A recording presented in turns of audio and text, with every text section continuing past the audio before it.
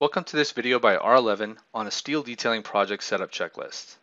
This video is going to cover how you can consolidate and standardize and organize information flow on your project to help prevent errors as well as schedule impacts that are typically caused or result from poor information flow.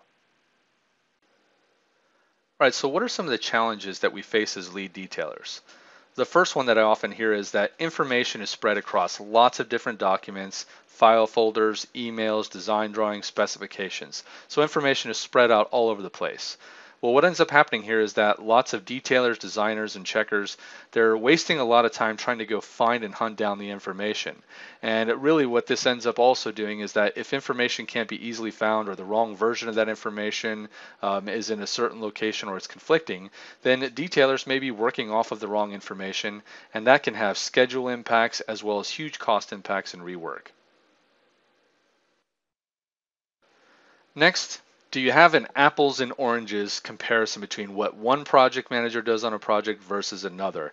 This is something I often hear is you got a big organization with lots of different teams or squads, and project manager A is using their own spreadsheets and their own information gathering versus project manager B.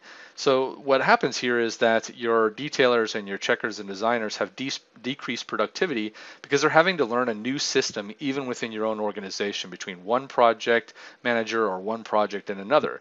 And oftentimes this creates inconsistent results and a learning curve for your people.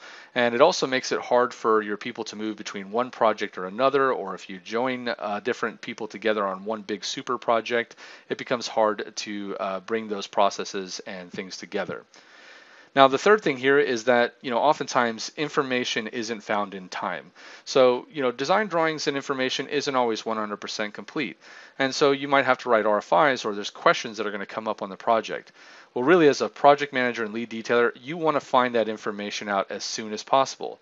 If you're not finding information until the last minute when you're in the middle of doing something and you're a day before submittal, the problem is you send out that question and your customer is going to say, why are you asking me this question now, a day or 2 days before you have to go for submittal? Because we're not going to get the answer in time.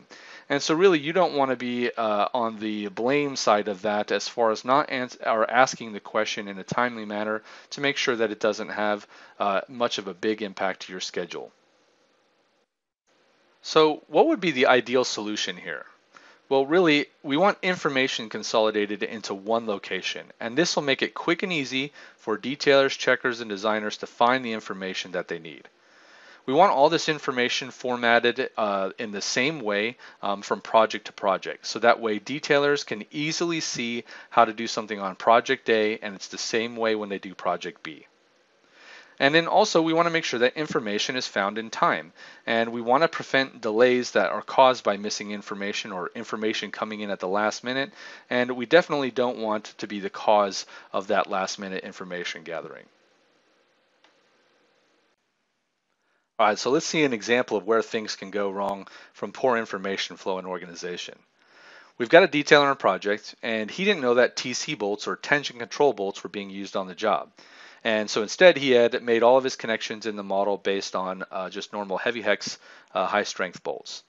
Now, what ended up happening was the lead detailer did send out an email to all the project participants, but this email was sent out before this detailer came on board on the project. So it was in some team members' inbox, but not in others.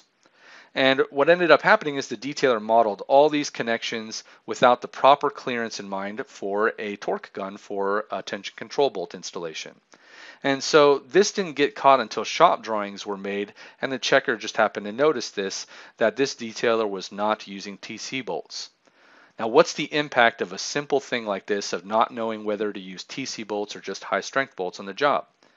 Well, dozens of hours get lost in rechecking and going back and redetailing and updating the model to make sure that those connections will work for TC bolts.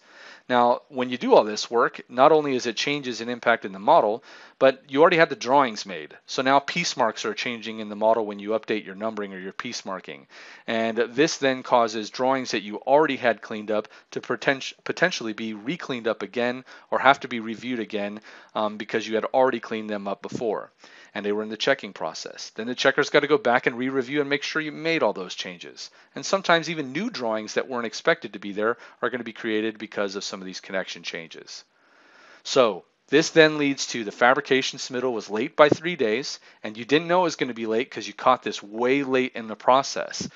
Now, this could hopefully your fabricator's forgiving and he's okay with you, and you've kind of caught it as soon as possible to let him know what's going on. But really, if this happens here where you're late for fabrication submittal, sometimes this can actually have back charge impacts, and it can affect the reputation of your detailing firm, because really a fabricator just gets it in their mind that, hey, this detailer doesn't meet their deadlines and doesn't get things done when they say they're going to. So what's the solution? Here we're going to have a consolidated project information sheet. It's going to be in one location in each of the project folders, and the folder structure is consistent from one project to the other. Here you're going to have checkboxes which check if items have been gathered and the information has been retrieved. If that information has not been retrieved and has to be gathered during the kickoff or during RFIs or emails or records of conversation, you're going to have records of that information and links to that here within this one single document. This helps ensure that nothing gets missed. If something's unchecked, you know as a lead detailer that you need to go back and find out what's going on and get things answered. And again, this same information sheet is going to be the same format and the same folder structure from one project to the next. So what's the process of using the project information sheet? Well, in step one, you're first going to try to gather all the information from the design drawings, the scope sheet from the fabricator, specifications that might be provided with the project, as well as the fabricator's detailing standards. In step two, if you can't find some of the items from those different things, then you're going to organize an agenda of a project kickoff, and you're going to see if you can ask the fabricator those items during that meeting. Again, if you do find that information, you'll reference back to your project kickoff notes here within the project information sheet, and you can then check those items as being complete if you were able to get that information. In step three, if even after the project kickoff the fabricator doesn't have the answers, or they tell you that you need to generate RFIs, that's what you'll begin to do. You'll create individual questions or requests for information, and you'll have those documents then referenced and linked back into your project information sheet. This helps make sure that you have a complete information flow and trail of all the different things that you're gathering information for. And again, once you get RFI responses, you'll come back to the project information sheet and you'll check that that information has been gathered, and you'll have a reference to the original document, so that way there's a trail and a story for all the detailers, designers, and checkers to follow. So what are some of the results of working with a centralized project information sheet? Well, first, we're going to be able to find up-to-date information very quickly on the project, because everything is in one central location and all the team members know exactly where to go get it. Then we're going to have consistency and scalability on our projects. Since the format of organizing all that project information is the same from project A to project B, it's going to be easy for detailers to learn and interchange and work from project to project. Also, using the checklist items, we'll be able to see what information is missing early on in the project. And we won't be finding information late in the game or asking questions late in the game. We'll be able to see exactly what we need to find and ask early on. Then we're going to see improved productivity. When people have the right information at the right time and they're not waiting for things, they're able to easily move through the flow of their jobs and the different tasks that are at hand. And again, this all results in reduced risk of errors caused by missing or incorrect information, and a schedule crunch that can oftentimes happen if you're asking questions or finding information late on the project.